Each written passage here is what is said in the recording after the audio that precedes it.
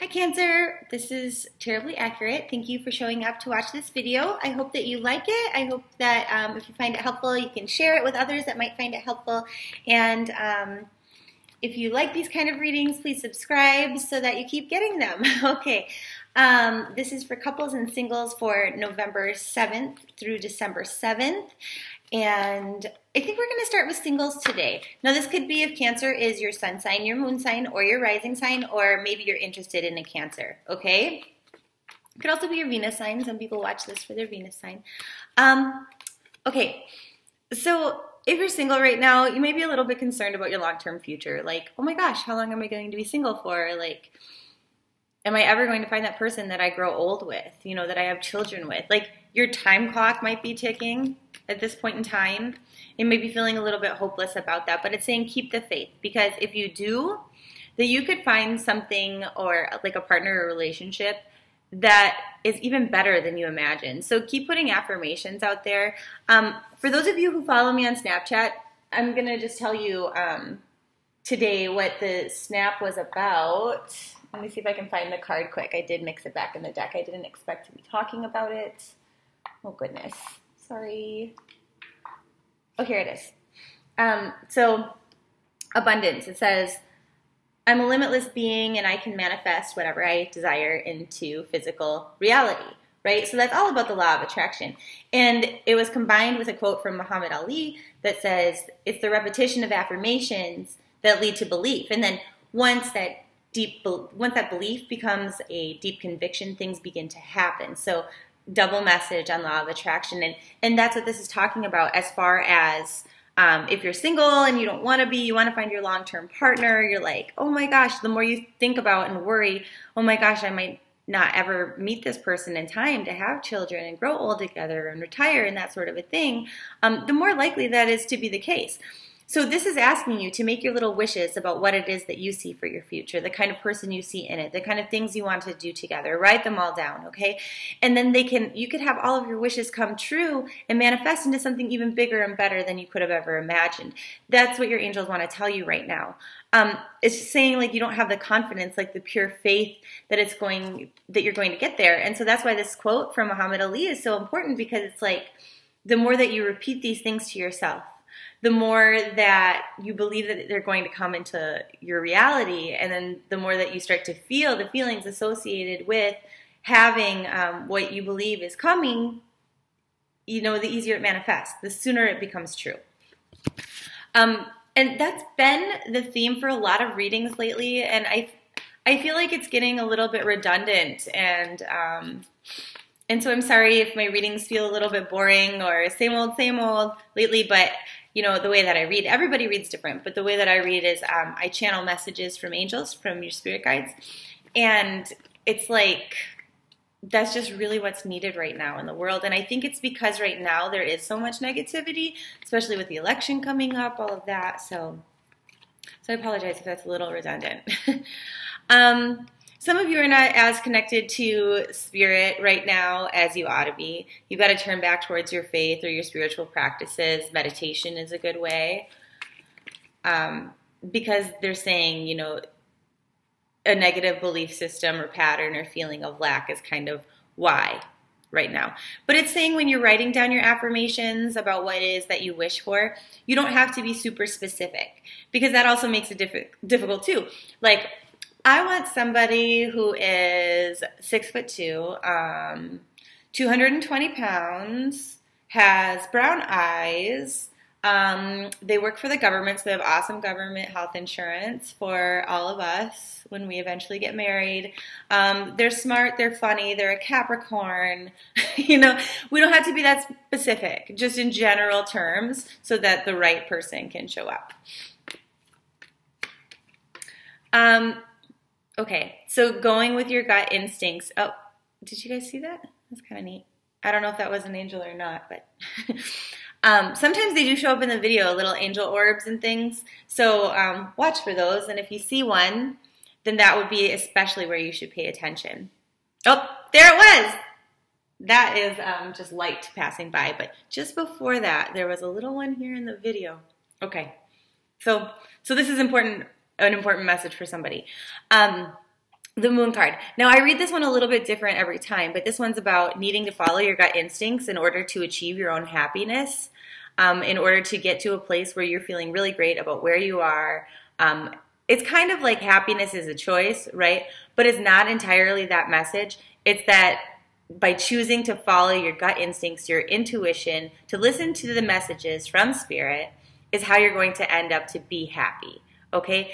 Now, this is difficult to do, is what this card is indicating, because you have people on each side kind of yapping at you like these dogs here, saying, well, I don't know that that's right. That doesn't seem logical. Why are you doing it this way? Well, because if it feels right in your heart and your gut, that's what's right for you at this time.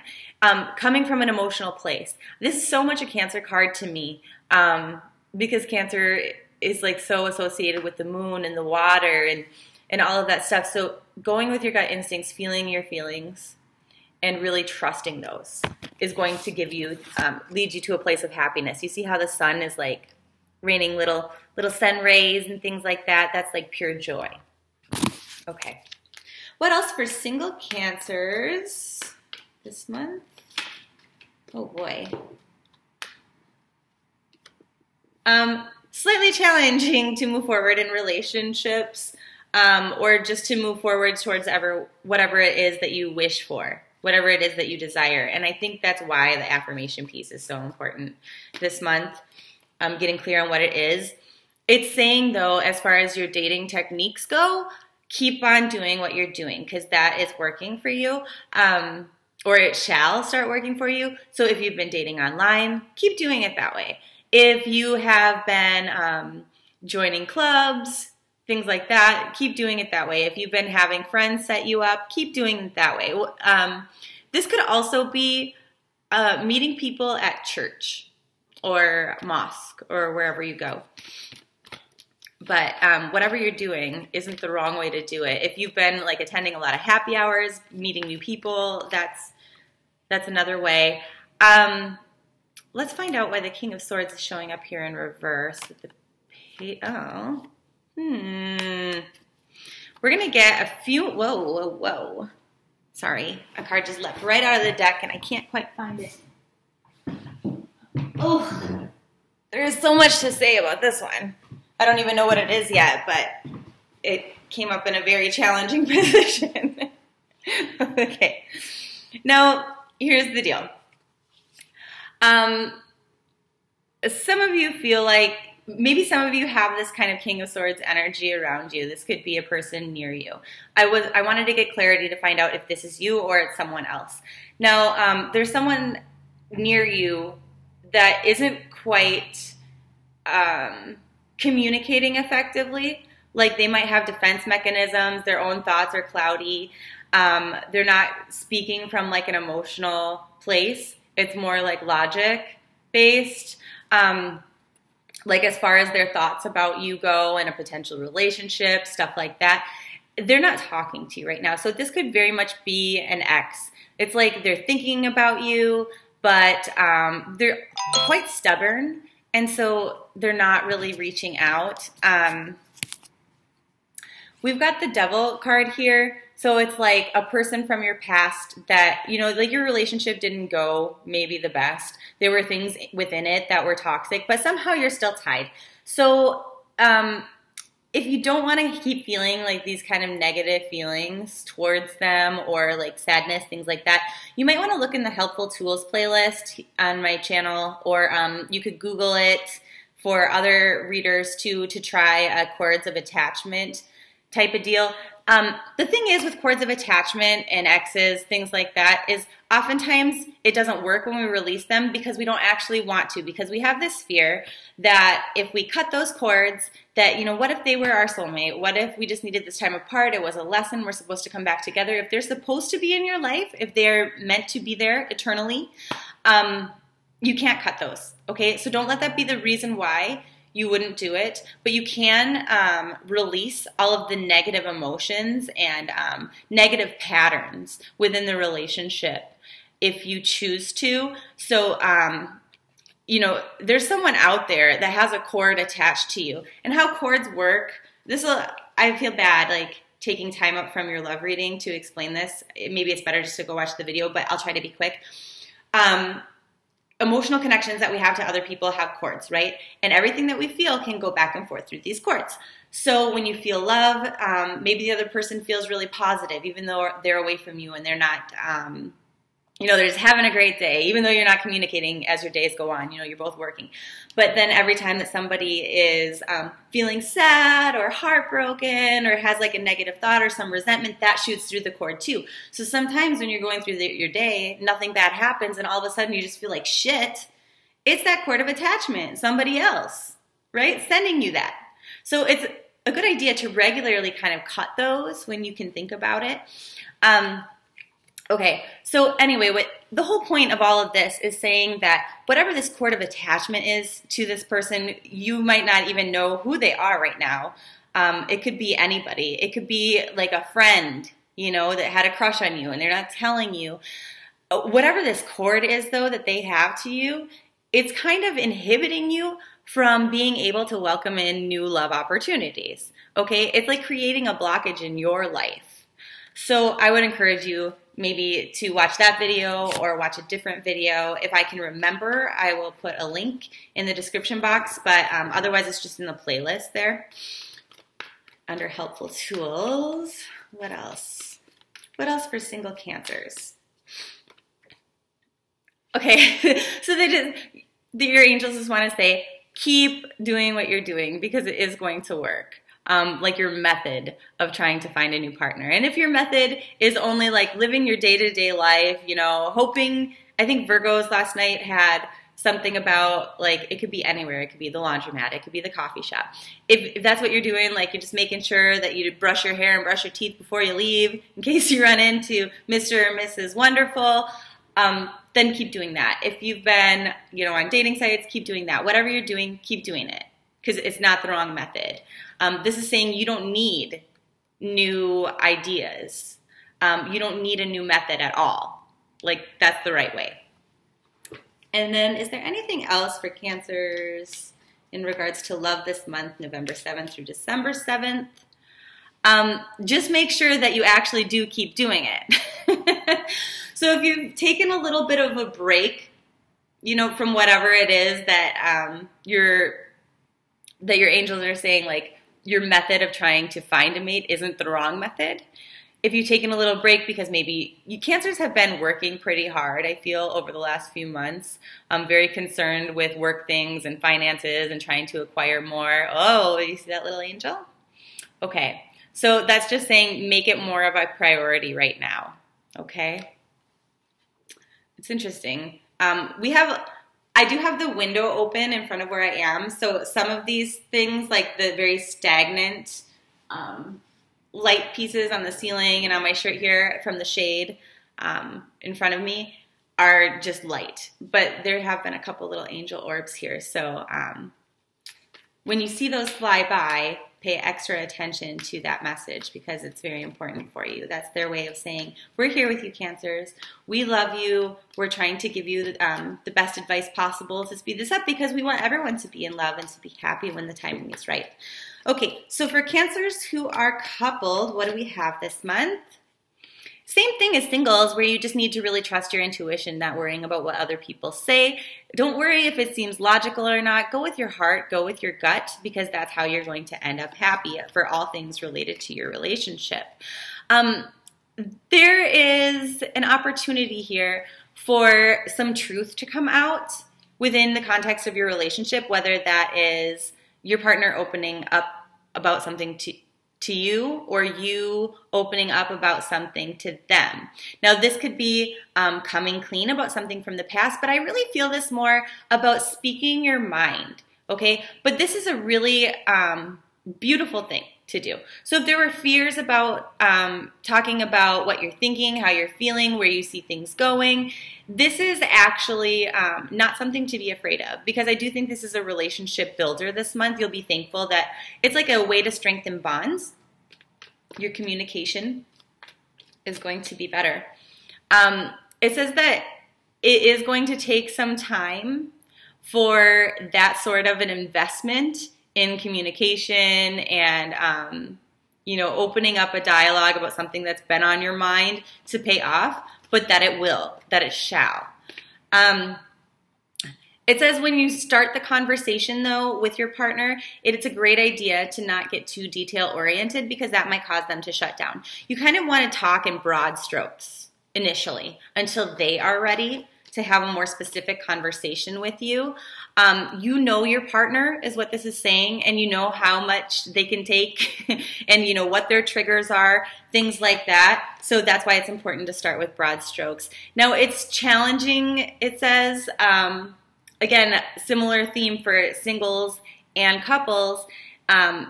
It's challenging to get on sort of the same page with your partner about what it is that you both want. I think you want the same things, but you have different ideas of what that looks like. And each person, now I don't have a reason with the cards to believe this, but I am getting this message of like some of you need more or less space. And that's a very challenging conversation to have.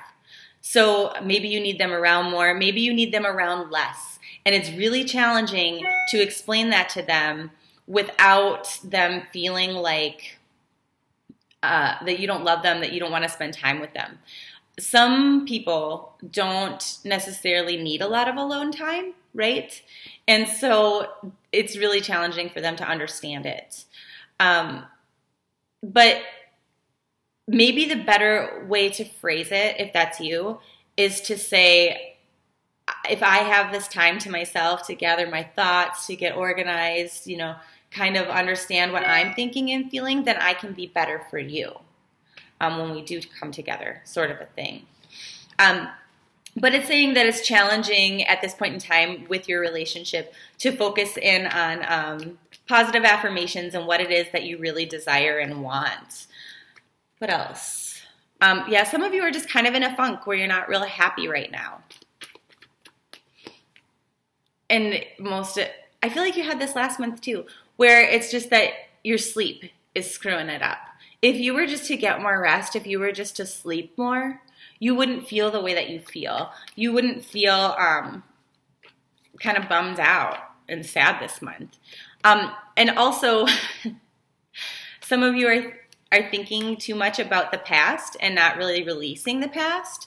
And if you were to sleep more and release the past, it's not to say forget the past, but we can forgive things and move on, right? We can't change what happened, but we can stop feeling negative emotions about the things that happen so that we can move forward.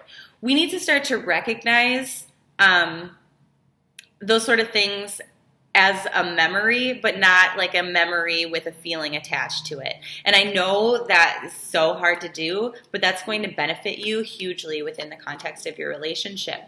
It says that right now, that's making things kind of icky in the relationship. Now, for some of you, this isn't you. For some of you, this is your partner is doing that. And so maybe it's just a message you have to pass along, like, look, man, we had a rocky past. You know, we've both made mistakes. But if we want to be together, we need to learn to forgive each other and not forget them. You know, it did happen. We don't need to bring it up every effing day. Because this is really causing some like strain. And it's strain for some of you that isn't even talked about. It's just like, it's kind of growing into resentment, okay? Like a secret seething resentment. So that's a problem. But there is emotional fulfillment to be here. You can feel very emotionally secure within your relationship if you guys are both able to release those things from the past. You're just not confident that you can. Now, how do we build that confidence? Just by deciding, okay, so this sounds so stupid. It's like a kitten poster. I'm sorry, but it's the message. It's that you can just decide to be happy. Believe it or not, you can. It's easier if you start by just expressing gratitude, like when you get in the car to go to work and your car turns on as expected. You're like, thank you for that. Thank you, I got up on time. You know, little things like that. It does make you feel lighter and happier. You can decide every time that you have a negative thought. It's not to stuff your feelings, okay? But you can decide to frame it a different way. You can say, well, I'm glad that I learned something from this and I won't make that mistake again, you know, and then continue to be positive and praise yourself for the things that did go right, the choices that you made that were, you know, really great for you. So I hope that's helpful. If you'd like a personal reading, I'm always honored to read cards for you. And you do have a number message. Let me see if I can find this. All of my contact information is below in the description box. And so are the links to the Patreon site where you can where you get more readings than just the love and the generals during the month, lessons on reading tarot, things like that. If you're not interested, that's cool too. Okay, so your number message. Simplify your life by letting go of anything that's extraneous or unnecessary. And you can ask God, Allah, spirit guides, angels to help you figure out and identify what that is. But then also ask them to help you delegate more often because you're a little bit stressed. Remember how work came into our love reading again? It's like that constantly comes into the Cancer readings recently.